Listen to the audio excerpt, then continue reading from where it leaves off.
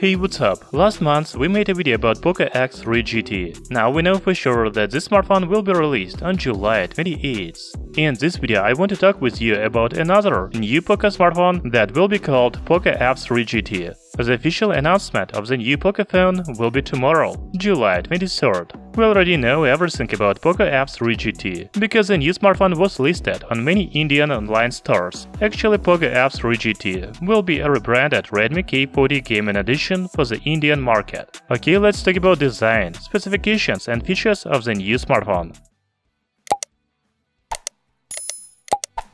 As I already said, POCO F3 GT will be a rebranded Redmi K40 Gaming Edition for the Indian market, so the design of these phones will be the same. The front and rear panels are made of glass, while the frame is aluminum alloy. The rear panel has a very nice design, especially camera. We can see triple camera in the left top corner, but we will talk about camera sensors a little later. One of the main features of POCO F3 GT will be physical pop-up gaming trigger.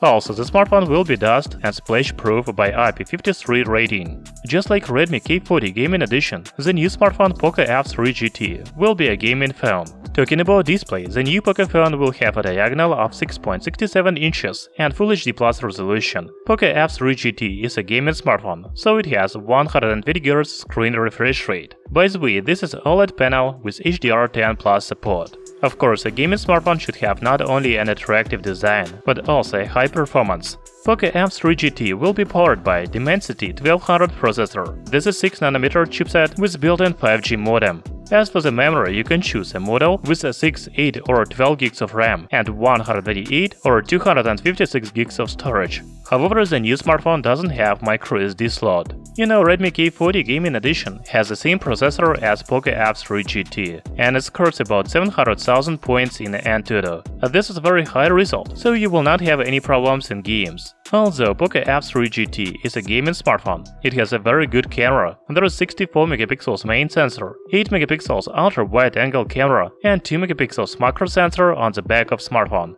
The selfie camera is 16 megapixels. We can already see photos taken on Redmi K40 Gaming Edition, which has the same camera as POCO F3 GT. You know, gaming smartphone should also have a good battery, because you want to play games longer on a single charge. POCO F3 GT has 50-65 mAh battery, which is very good, but also the new smartphone supports 67-watt fast charging. The full battery charge from 0 to 100% takes only 41 minutes. It is very fast. Okay, now let's talk about the price of the new POCO smartphone. As I already said, POCO F3 GT will be an Indian version of Redmi K40 Gaming Edition, so it will be available on India and maybe some other countries.